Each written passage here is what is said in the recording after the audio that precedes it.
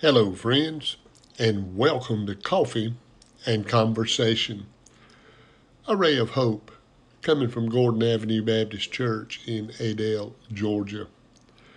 Friend, let me invite you to pick up your Bible. Turn with me to the book of James, chapter 1. For the next few days, we'll be looking at verses 1 through 12. And I'll bring to you a series of devotions that I've titled, Why Am I Going Through This Trial? Get a cup of coffee. Let's sit together. Have an encounter with God, His precious Word, on this beautiful day. Well, amen. The best way to get a new day started, a fresh cup of hot coffee and turning the pages of God's precious Word and having an encounter with Him. Well, friend, over in James chapter 1, verses 1 through 12, the Bible says, James, a servant of God and of the Lord Jesus Christ, to the 12 tribes which are scattered abroad, greeting. My brethren, count it all joy when you fall into divers temptations, knowing this, that the trying of your faith worketh patience. But let patience have her perfect work, that ye may be perfect and entire, wanting nothing. If any of you lack wisdom, let him ask of God, that giveth to all men liberally, and upbraideth not, and it shall be given him. But let him ask in faith, nothing wavering, for he that wavereth is like a wave of the sea, driven with the wind and tossed. For let not that man think that he shall receive anything of the Lord. A double-minded man is unstable in all his ways. Let the brother of low degree rejoice in that he is exalted, but the rich in that he is made low, because as the flower of the grass he pass away.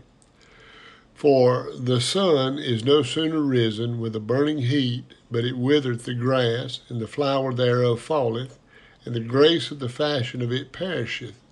So shall the rich man fade away in his ways. Blessed is the man that endureth temptation, for when he is tried, he shall receive the crown of life, which the Lord has promised to them that love him.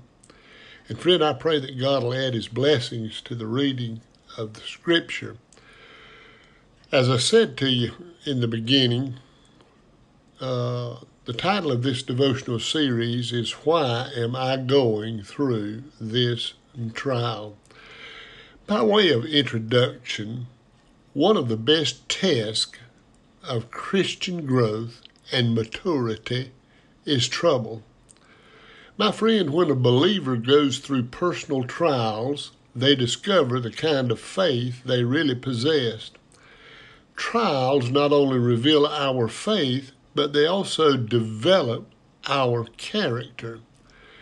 James is written to show us that God is trying to produce in us the kind of faith that overcomes. The trying, the Bible says, of your faith worketh patience. Patience is enduring faith. Faith with what I call staying power. These 12 verses of Scripture that I read are speaking of the trials and tests that come into our lives from outside circumstances.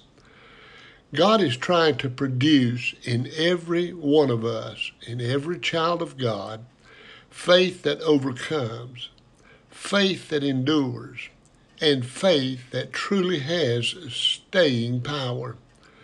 Far too many children of God fall by the wayside when temptation and trials come. My friend, God is trying to produce an inward change by allowing and even ordaining outward trials to build in us an overcoming faith. He wants us to understand that trials in the Christian life are not unique. They are for every child of God. Friend, if you're going through trials right now, and we seem to be with COVID-19, realize that God is not picking on you. In 1 Corinthians chapter 10, verse 13, The Bible says, there hath no temptation taken you but such as is common to man. But God is faithful. Well, hallelujah. Boy, that'll make you shout a little bit.